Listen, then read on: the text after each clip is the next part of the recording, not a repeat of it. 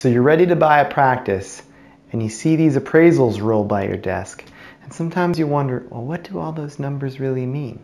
And how much money am I actually going to make? Hey guys, Cole Brinney here, founder of PracticingDentist.com, and as I mentioned earlier, I'm going to go through a series about dental practice acquisition, startup, building your own practice, and financially what that looks like and what it costs, what it's going to take for new dentists. So 3 things I want you guys to think about. If you ever look at an appraisal, you're going to see the production numbers, the collection numbers for that practice. And if you're an associate, you're already used to paying taxes at your certain income level. Well, there's 3 things to think about, 3 things you should look into when evaluating practices, and that should be your take-home income, because you need to survive and you need to know what your family needs. So number 1 is figure out what you need per year. Figure out what you guys spend, if you can cut anywhere, if you can save anywhere, but how much you need to survive as a family, what your income needs to be.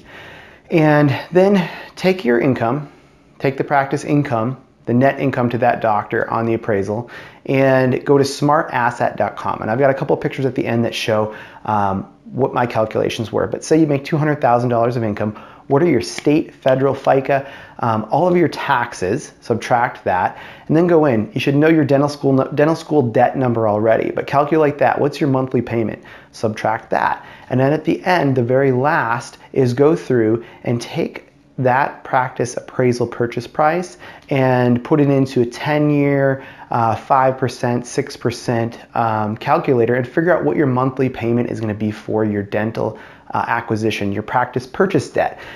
Those 3 things are really important. At the end, you're going to get your income number. Make sure that's a good number. Sometimes the cheapest practice isn't always the best. Even though your debt is lower, your income potential isn't high enough to make the income you need to sustain your family. So sometimes looking at practice appraisals, there's a sweet spot where you want a really profitable practice that you can scale, that you can increase the profit. You can increase the net or the collections to you and buffer that number so that your income take home at the end of the day is enough to sustain your family. So number 1, taxes. 2, student debt. Number 3, your practice note payment. So that's the first step. Calculate that. As appraisals roll by, calculate your number, know what your number is that you need for your family, your income that you're shooting for as a practice owner. Thanks a lot, guys. Take care. Hey guys, thanks for joining me here. This is the add-on to the video that you just watched. I just wanted to walk you guys through the blog numbers to show you the exact calculations that I used, and a calculator you can also use to help you with financial decisions as a dentist. So this is on my PracticingDentist.com blog. So go down. I just posted this about a week ago. Think like a dental CEO. 1 calculation you must make. So if you scroll down, you go through, and I'll just walk you through step by step what these look like. So number 1, I started with an income of $200,000. So assuming I saw an appraisal come back and the dentist made about $200,000, and that's what I'm projecting to make with this practice purchase, and say it's collecting $400,000, which is relatively low and has 50% overhead.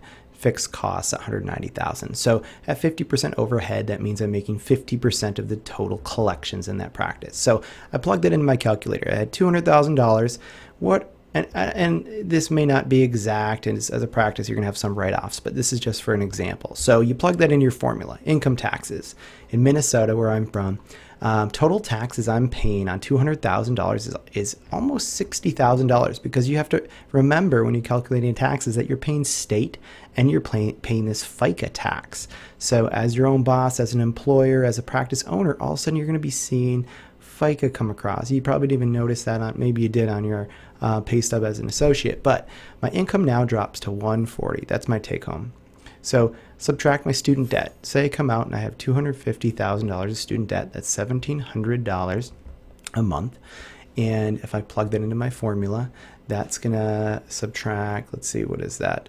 $20,900 a year. And then I'm going to go down and then figure out my practice purchase. So say this practice is $350,000. I use this calculator on Smart Asset at a 5% interest rate, and I'm going to get $3,700 a month for my practice purchase payment. So after all of those payments, my income is reduced to $75,000 take home. So that's why I say it's really important. You got to know what you need to survive on as a family. In the next video, I'm going to go over projections for practice purchase and patient retention, and why it's so important, and why looking at your revenue numbers and your overhead numbers are really important to knowing profitability and your take-home income as a new dentist. All right, guys, thanks a lot.